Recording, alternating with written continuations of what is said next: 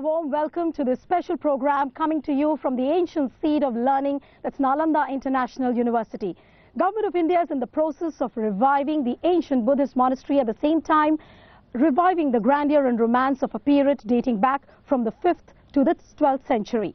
What is this Nalanda model of learning? What makes it really special? And can this model of learning be replicated across the country?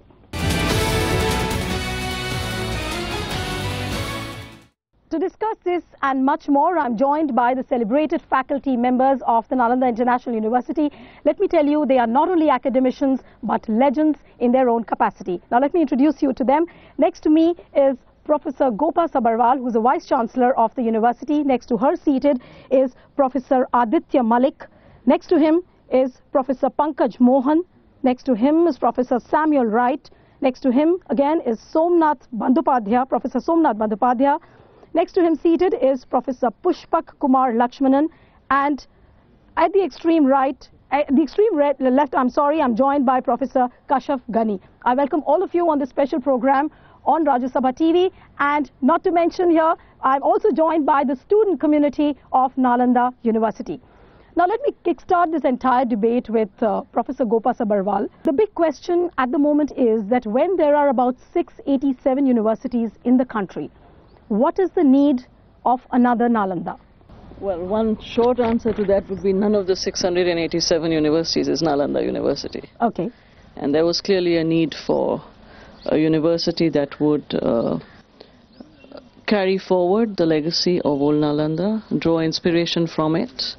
And what new Nalanda is aiming to do is draw from the best traditions of old Nalanda. Okay. It is also an inter-Asian university, a university that focuses on re-establishing the links that India had with Asia in a different era, okay, and to try and replicate that. Okay. And it is a research university. It's different from just a mass teaching university. This is a research university, and in an educational landscape where a large part of our higher education institutions have to devote themselves also to educating everybody, there is also space for the high-end research university, and Nalanda is designed to be that. Okay, so if I were to ask you, Professor, what would be that one USP in maybe 2 lines you would say about Nalanda? What is Nalanda all about? Well, I think it's an extraordinarily inspiring enterprise, if you like, an inspiring project that inspired me to come here and leave a permanent position with many kinds of facilities that I had overseas. Okay. And to contribute to the growth of open, liberal, independent and critical thinking, and ways in which we train students to respond to the many complexities of today's world. But what really mesmerizes me, that when you talk about an international university with a liberal mindset, liberal arts, and setting up the regional cooperation as its main plank, the biggest question is that why, of all the places, Rajgir, a backward place, why would the international faculty really get attracted towards a place like this? If I could ask you, Professor, you from which place? Well, I'm from Chicago. I did my degree in Chicago, okay. U.S. So what really attracted you to this university? Well, I think there's a couple of major reasons. One is that there's a strong focus on research, not just cultivating research from the faculty side, but working with students closely to cultivate an environment of research activity, research programs. And also being in Rajgir, I think, also provides us unique access to the region's archives, for example. So carrying out archival research or field research. The biggest advantage probably would be its proximity to the ancient side of Nalanda. But so if I could ask you, what is the real benefit here? Or rather, I would put it in the other words, what is the real pursuit? Is it, of course, when the faculty comes to a campus, you need infrastructure, you need coffee shops, you need linkages with the other faculty members. What really are you not finding it here? No, I think the most important thing is academic pursuit, which comes from within, and there has to be a stimulating environment, not just amongst the faculty and the students, but also amongst the local environment. So if you just turn around and see the local ambience and the environment, you would feel and understand that there is a deep connect, both in terms of space and time, that really inspires you to do something different. Which is very different. Yes. Okay. In fact, I'll come to the other faculty members later. Let me ask a few questions to the students here. If I could come to you, ma'am, what has really attracted you as a student? Why not other universities? Why, of all the places, only Nalanda? I was a chemistry student before, and the course of this particular curriculum is very different. It's environmental studies, it's not science. So it deals with every aspect of environment, including the social aspect, the environment at its core object. So basically it's about the curriculum, and it's obviously this nature and the geological time scale in which Nalanda is placed. What, according to you, really attracted you to Nalanda? For me, basically, I'm the student of history here. So for me, basically, just being in proximity with the actual Nalanda site, you're learning from the same university while being connected to the ancient site. There's a sort of connect that you feel while you're here to the ancient site. So that was one of the main reasons why I decided to come to Nalanda University. Now, let me tell you, the viewers, that this campus really is special. There are talks about making this campus net zero campus, net free energy campus. So those are the kind of discussions which are taking place. What is this really net zero campus concept? What is this all about? I think when we sat down to begin, thinking about the construction process of New Nalanda, we realized we weren't just building any university. When you're building a university afresh in the 21st century, you need to build it keeping in mind what is the best that technology can do right now.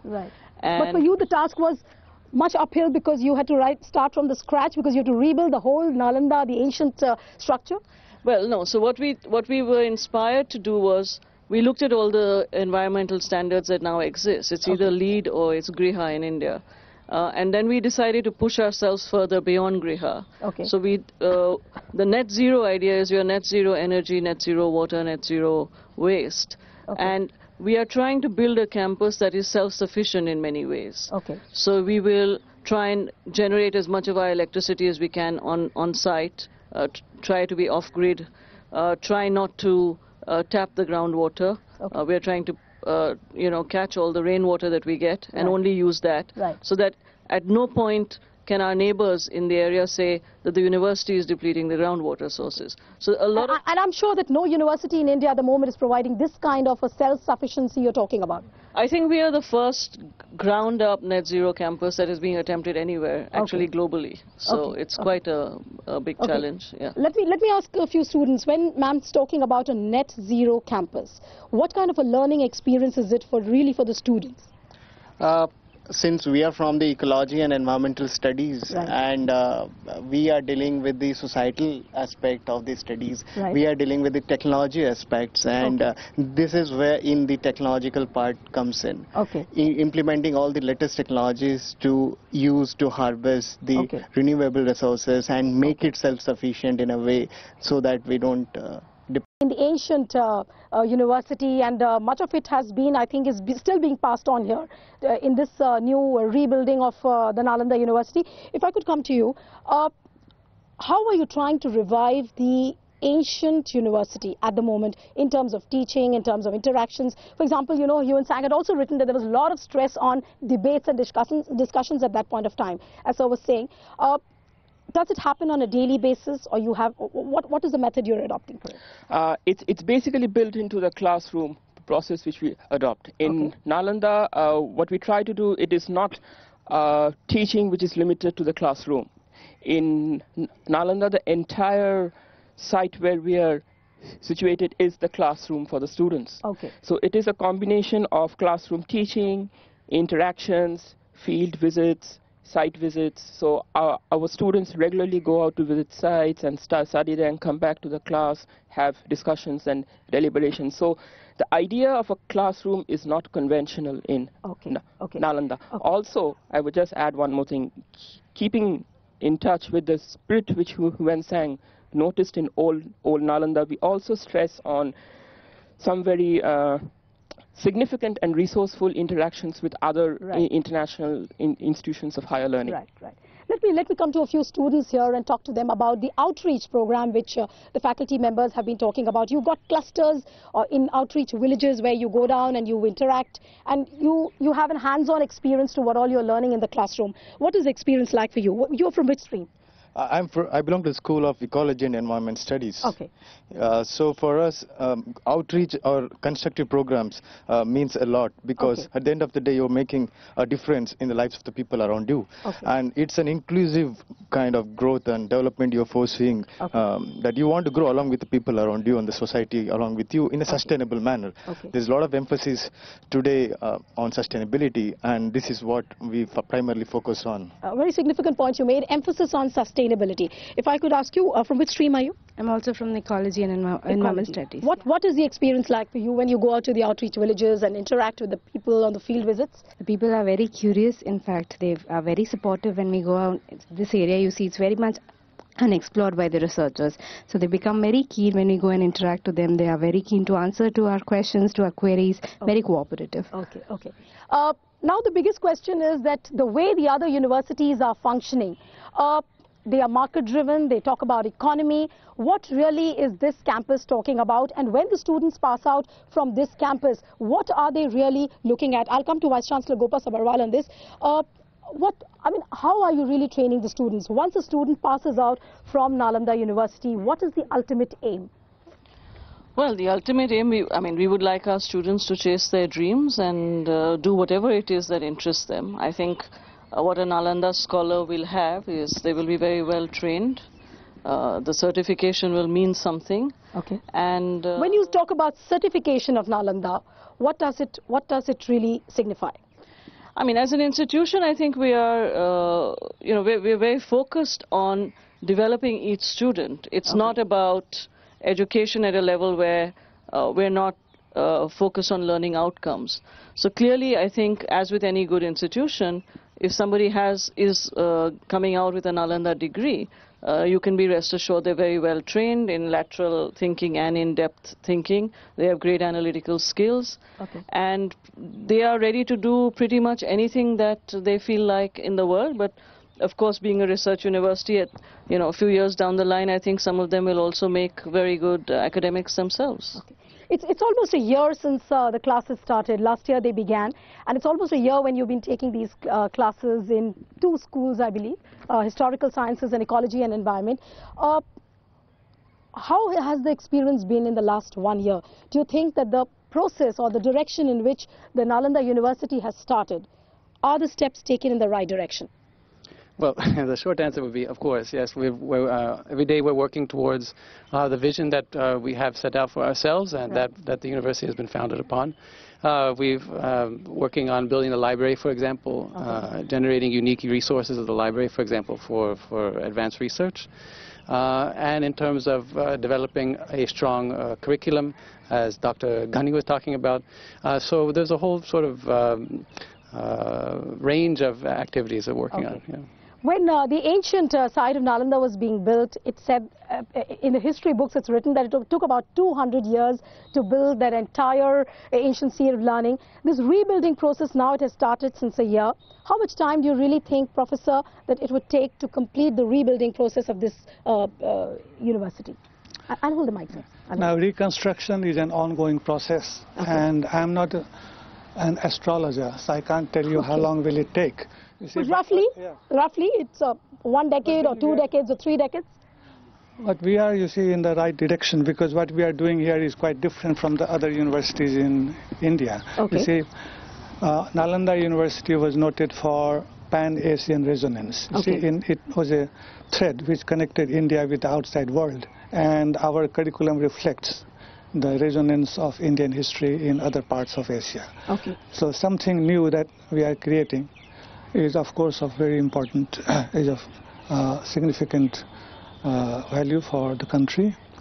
And now, when the new campus is built in 4 or 5 years' time, and the infrastructure is established, then naturally the progress of Nalanda University will be accelerated. Okay. You see? But the biggest challenge, Professor Gopa Sabarwal, I'll come to you, biggest challenge in rebuilding a university, and that too in a place like Rajgir, what has been the biggest challenge for you? Is it the funds, or is it putting the systems in place, or what is it really?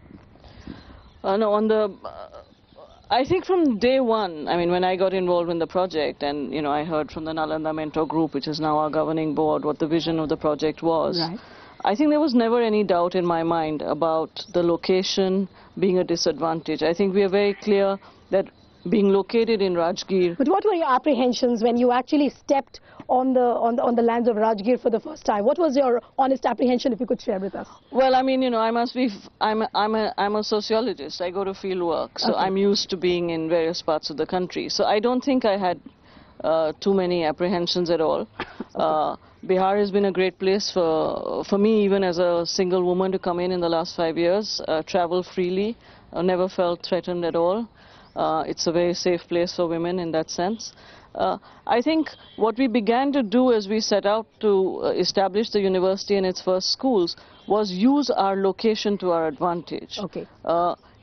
If I may use the word like field school, as one of, as Sam was saying, right. The idea that our students can go out and you're not studying ecology and environment in the classroom. Right. There's real farming communities outside our front door who are doing really innovative agriculture. We want our students to go and experience that. Right.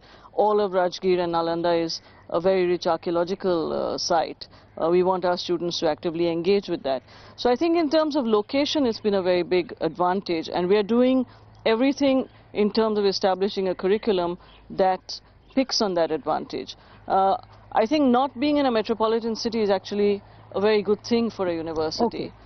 So you would look at setting up a town like Cambridge or Oxford. Are you aiming something on those lines? I think, you know, we can see Rajgir changing before our eyes. I think it's a matter of time that Rajgir will become a university town. Okay. We can see that happen, and it would be good if it happens. You know, we get more students in, facilities in Rajgir will grow.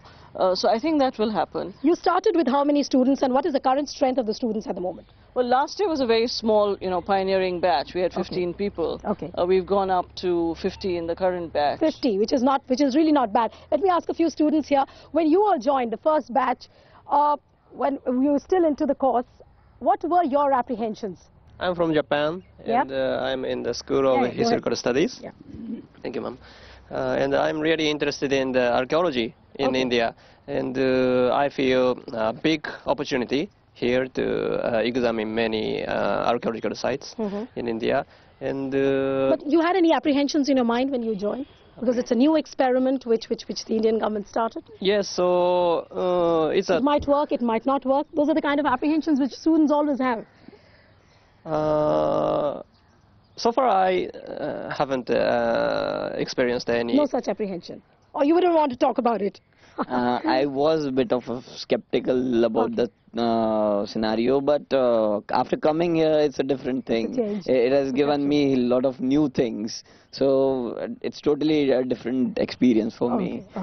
It's a positive experience. Okay, it's a positive experience. So for students, by and large, the experience has been wonderful. But you know, there is another perception that the ancient Nalanda University stressed too much on Buddhism. But the new university, the stress is not too much on Buddhism. There are various people, you know, who are talking about the fact that the stress is not too much on Buddhism, and you know, the faculty members or the university is just trying to use Buddhism, you know, for the game, for the sake of getting funds. So, how far is it true, really?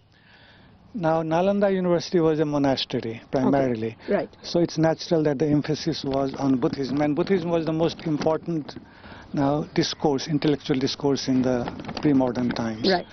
But New Nalanda has a new vision because it has to respond to the new realities of the times and new imperatives, new challenges. So we understand Buddhism from different perspectives. You see, because in historical studies also there are different courses which deal with Buddhism. For example, my own research is on the relationship between the state, society and Buddhism in East Asia. Okay. Then there is another professor, he teaches Buddhism in contemporary Asia, you see, in the 20th century Asia. Okay. So even though we don't have yet a school of Buddhist studies. We recognize the importance of Buddhism, and also we realize that Buddhism has to be reinterpreted and understood from the modern. One last question before we wind up the program. I'll come to you, Gopa Sabarwal. Basically, there are various, the governing council, which is comprised of the faculty members comprising from various countries. Any kind of pressure you feel, you know, because you have to deal with the diplomatic relations when there are so many countries involved. You have diplomatic relations in mind, you have sectarian pressures. I'm not going into the details of any kind, but does that really work? No, I think our governing board, which was earlier the Nalanda Mentor Group, have actually been the people who have been associated with the project for the longest time. They've been doing this since 2007. It is their vision that we are trying to bring to reality. The board is very interactive. They have spent a lot of time with the faculty, the incoming faculty, with pioneering students. Our current Chancellor, Giorgio, is the former Foreign Minister of Singapore. I think they're very committed to the project. So they do not put pressure on us in a negative sense. A lot of them are very leading academics. They are there to really mentor the university, to solve problems. So the autonomy of the institution is sacrosanct. Yeah, I mean, the board has its areas of function, and it pretty much is doing what it needs to do. Okay, so you are on the right direction when you say that you're rebuilding the ancient Nalanda University. Let me tell you, it basically signifies that India is present in Asia, not only economically, not only financially, but also intellectually. Thanks to all my guests here, the celebrated faculty members, and all the students who really, I don't know whether they miss the classrooms or not, but who are here to present and enhance the program. Thanks again from all of you. So that's it on this episode from Nalanda University. Goodbye and thanks for watching.